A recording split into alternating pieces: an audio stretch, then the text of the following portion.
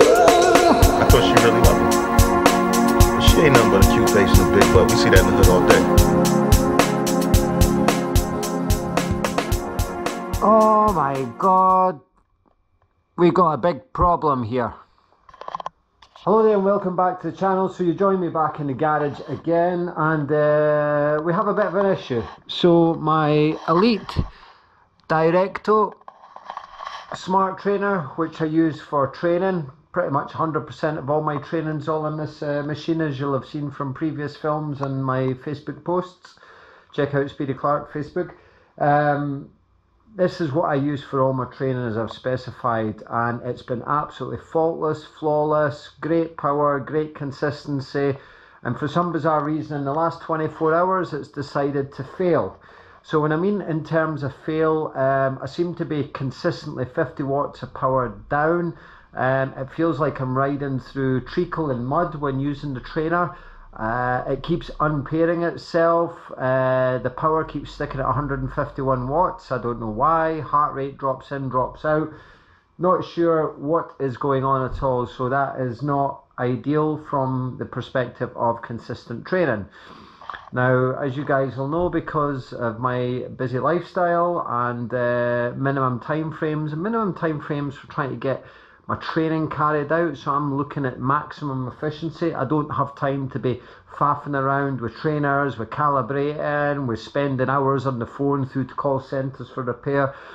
So I'm nipping down to Pedal Power West Calder, which is within my area remit. It's only 12 miles from my house, and because I would deem YouTube as part of what I do, as well as working full time and my training and the cycling team, etc., I would deem that as essential and part of work. So there are no issues there before you hit the comments and be negative. Alright, so we're all within the rules and this is perfectly legit. I can do this, that's not a problem. I've already checked it out.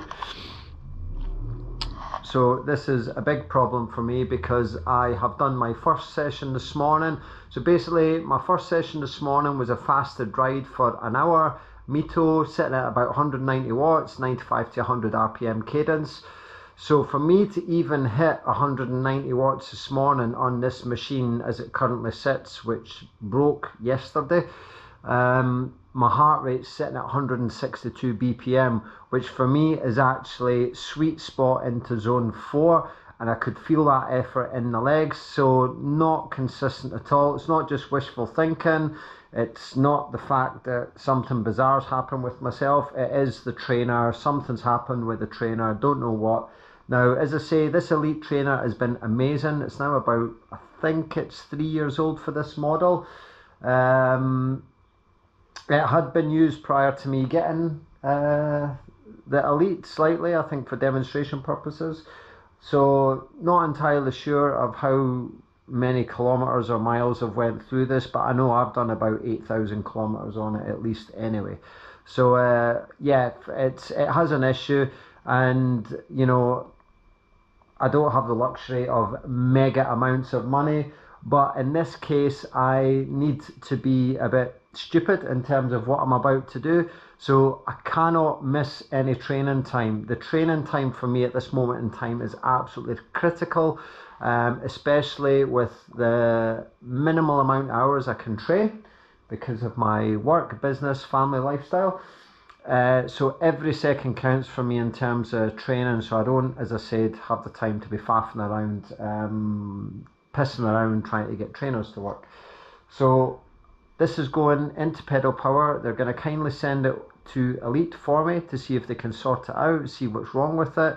It may just have to be binned, I don't know. So in the process of doing that, I am now going to go pick up the brand new Kickr trainer. So super awesome that Pedal Power have been able to accommodate this so fast. I literally just called them last night after getting very frustrated during my training session. So right, off to Pedal Power now and new trainer time. I thought she really loved me. But she ain't nothing but a cute face and a big butt. We see that in the hood all day.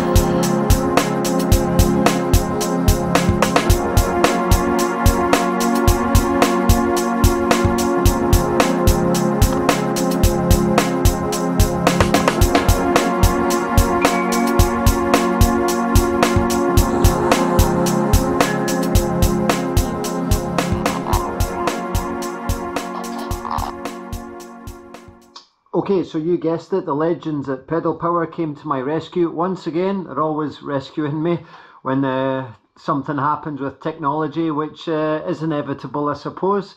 So they've kindly taken the Elite trainer. They're going to try and sort that out with Madison, which is brilliant. See if we can do something with warranty, because it's a 2018 machine and it's just kind of stopped working for whatever reason.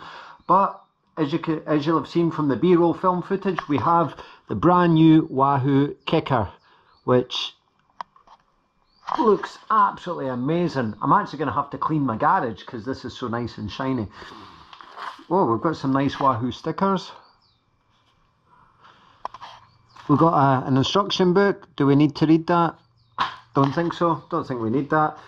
So I've taken the quick release axle out because it comes with a through axle, which is what I need. And a spacer there if you want to go to 10 speed. Now the 11 speed cassette, Shimano comes on anyway, so that's 11 to, what is it, 11 to 28, so that's absolutely perfect, no issues with that at all. So we'll get this thing set up and hopefully it'll work okay. Alright, so far very straightforward, very easy. Just unbox it, move the legs out. It comes with the adapted feet to give you some cushioning and a little bit of movement, but it seems absolutely solid, quite heavy, but very good. So we'll crack on and get this set up. Okay, so the trainer was super easy to set up, absolutely easy, just a case of pressing down the tabs, opening up the legs, and you have an adjustment here, so you can adjust 24, 26, 700C, 650B, and also 29er mountain bike, and you can get your absolute level dialed in. Now please note that the Kickr does not come with a front wheel mount. This is one that I have from the previous trainer, and also one again from the previous Tax trainer that I had. So I've had a Tax, Elite, and now we're on to Wahoo. I do love the Wahoo brand. I use the Wahoo Element Bolt bike computer. So we will get into Zwift and we will see how this thing rides.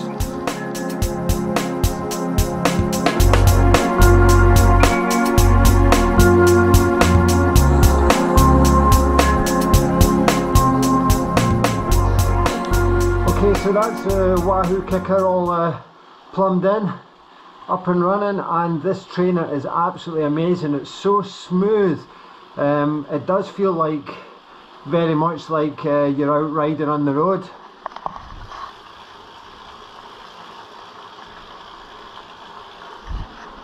Super impressed, really impressed with this machine and setup. Power in conjunction with my power meter pedals when checking them out, it's like, I think the calculation's round about plus or minus 2%. Absolutely fine, no issues. They seem to climb and drop off in conjunction. I think it's good, feels great. The resistance comes in nice when it's simulating the hill climbs. Yeah, super, absolutely fantastic. I mean, I liked my previous trainer, the Elite Direto. I thought that was a very, very good machine. I think this one feels, the Wahoo Kickr feels better in terms of realistic compared to road riding, so much better. We're just warming up, got a nasty session today, so we're in the 15-minute warm-up phase, and then I'm into some very hard VO2 max intervals, 10 of them, super duper, over an hour and 15 minutes, which includes warm-up and cool down. So we're looking at a TSS score around about 80 today, trainer stress score of 80 today. So very good. So yeah, no, I'm super impressed with the Wahoo Kickr.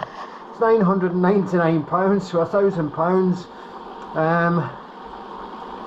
It's quite a bit of money, but given the situation we're in now with you know, lockdown for what will be very soon a year, not full lockdown, but obviously a year with COVID and all these restrictions etc.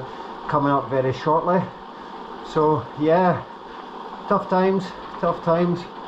So it's about making the best of it, supporting your local businesses. So I've got this Wahoo Kickr unit from Pedal Power, West Calder, Scotland. As I've mentioned, they're absolutely legends, fantastic, amazing bike shop.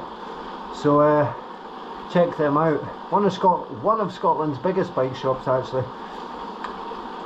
So really impressed with this Kickr, absolutely impressed with it. So we'll see how it stands up. If I do have a gripe, I do have a little thing which I've noticed, and that is, see when you're out of the saddle and you're sprinting and you're going above 700 watts, there seems to be a click, almost like a crunch coming from the back. Now I actually thought it was my bike, it felt like it was my bike frame. I've checked the bike out, bike's absolutely fine, didn't do it on my Elite, and it looks like, because it's a through axle, it looks like it's the through axle adapter that you put in to make the change from quick release to through axle. It looks like that when you're really going for it out the saddle, there's a slight little movement in that, and it basically creates a knocking sound. Now I have taken it out, read through the instruction manual twice to make sure I've done it correctly, and I have, so not quite sure what that is. I don't know if anyone else experienced that, leave a comment. But it works absolutely fine, and there's no issues seated, and the bike's fine, the frame's fine, so all good. So big thumbs up for the Wahoo Kickr. Version 5, is it? Yep, version 5. So great. Thank you very much for watching. Please like, share, subscribe, and I'll see you after I burst myself in these intervals. Bye bye.